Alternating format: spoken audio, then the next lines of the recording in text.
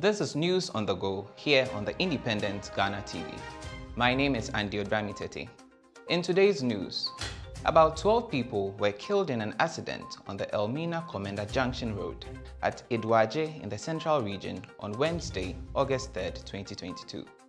The gory accident occurred as a result of a collision between a DAF-flat body-articulated truck and a Toyota Hiace bus. An eyewitness at the scene, Richard Kakari, reported that the truck, which was fully loaded with bags of cement, made an overtake in an area with poor visibility as a result of smoke from a burning bush and collided with the bus.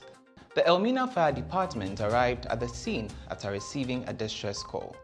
The rescue team managed to free a female passenger trapped in the bus, who is currently receiving treatment. Meanwhile, the deceased have been deposited at the Cape Coast Teaching Hospital morgue in preparation for an autopsy.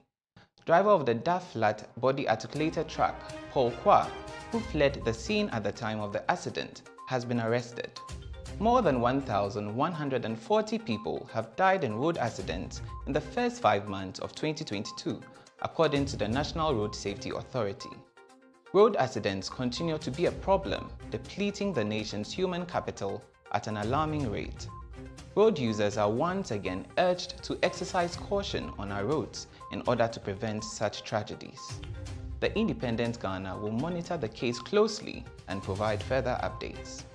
Subscribe to this channel and visit our website at theindependentghana.com for more news.